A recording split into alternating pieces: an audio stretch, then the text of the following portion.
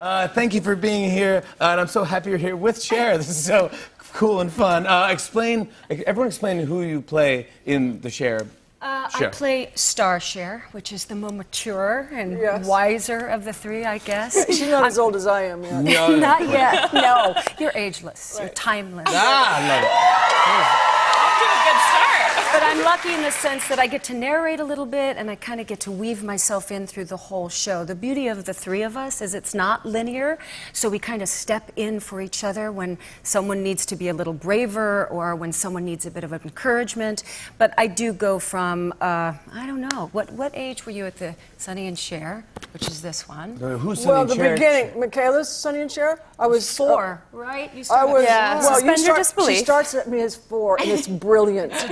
Yeah. She's talking to my mom, and she's riding on a tricycle, and she goes, "I think I'm leaving, or I want to get. I've learned enough. I'm leaving," and then we just go through all the girls have a certain part, but they do go in and out of each other because they talk to each other like, you know, don't sweat the small stuff, or this is going to be okay, or. Yeah. We call it Cherapy. Yeah. Right. Yeah, you should. What Cher are you? And then I'm Lady.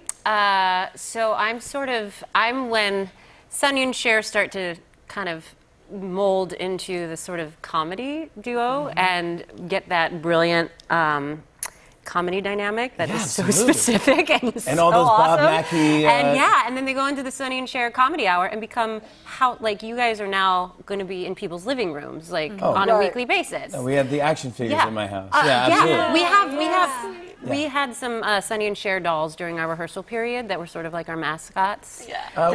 Was there ever a part of your? I mean, you see in the show, but was there ever a part where you go like, this part of my career, I just wish that didn't happen, or I didn't like this part? Or... Yeah. There were certain parts that were really difficult, and I was struggling.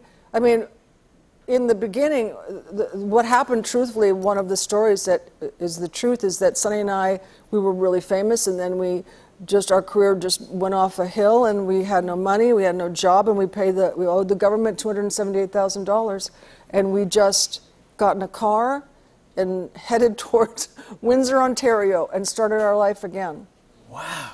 And we were broke-ass broke. Yeah. And you had no plan on what to do next. You didn't... Sonny just said, you're going to wear a gown, and I'm going to wear a tuxedo, and we're going to just go there, and we're going to see what can happen. And the people hated us.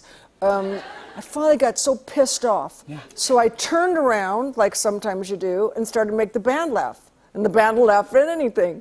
But then we got really good, and Sonny thought, this is great. So we started having this thing where we made the band laugh first, and then we started making the people laugh, and then the people started to love us. Yeah, absolutely. I mean, what would you want people to take away when they see the show? I think, I'm not exactly sure, but I think that you could just never give up. If I had to tell anybody anything, it's when you do the thing that scares you, and you do it, and you gut it through, and you don't give up, and no matter what people say about you, and people have said some pretty terrible things about me, and you just don't give up, and you don't give up, and you don't give up, because then... Eventually, it'll work itself out.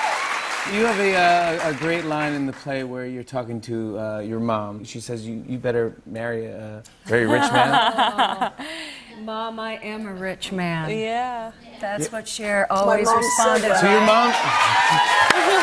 That's the best. And then she goes, you better marry... So my mom once, I don't know what went through my mom's mind. She just had some sort of a blackout. And she was just talking to me about, you know, you should be making movies, and you should be producing them, and so-and-so, and so-and-so, and honey, you should marry a rich man. And I just looked at her, I said, Mom, I am a rich man. It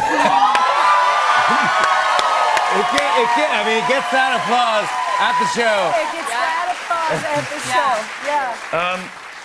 Do you get nervous singing in front of Cher in rehearsals and when you were working on this? No. Come on, we did in the beginning. Of course, you're Cher. Of course we were nervous. Yeah. And, you know, there's still, now we have this beautiful sisterhood that we feel so blessed to have. But before, when you're playing Cher for Cher, and you've got to use the voice, and you've got to make sure that you have all of the things that make Cher Cher in front of Cher, it's very nerve-wracking. Wow, if you're playing the drinking game, the Cher drinking game, you're wasted right now. But there's so much fun in the show and different things. I want to show, you brought an exclusive clip to us and give everyone a little idea of what they'll see when they go to the Cher show. Take a look at this.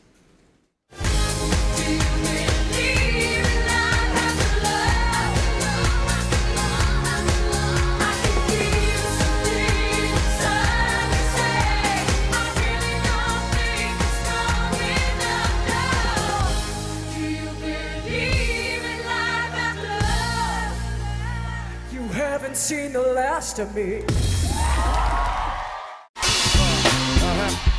On and on and on. I said, and it's on and on and on.